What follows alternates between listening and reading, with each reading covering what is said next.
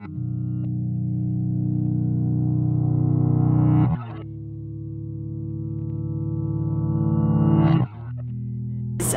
film industry's ability to kind of desensitize us to things that are actually really, really wrong and not a part of God's character.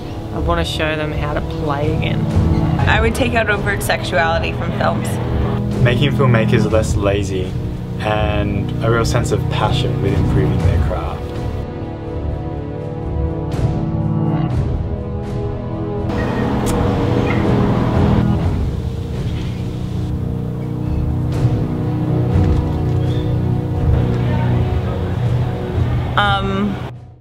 Give ear and come to me. Listen that you may live. I will make an everlasting covenant with you, my faithful love, promised to David. Surely you will summon nations you know not, and nations you do not know will come running to you because the Lord your God, the Holy One of Israel, for he has endowed you with splendor. The light shines in the darkness, and darkness could never extinguish it. You will go out in joy and be led forth in peace.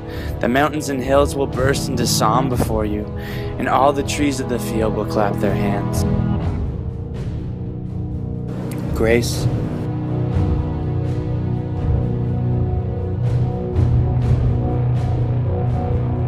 hope,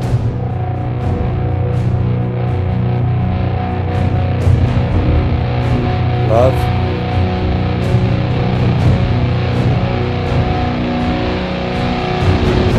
joy.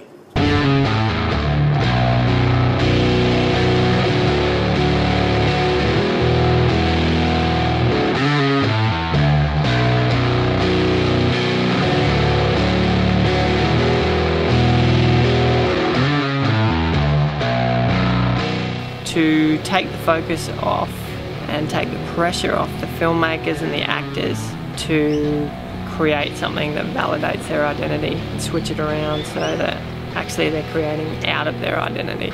By presenting the world with films that really push as many boundaries as possible, that don't take a step back, that take a step forward, and show people that films can be engaging, they can be even more amazing than they are right now.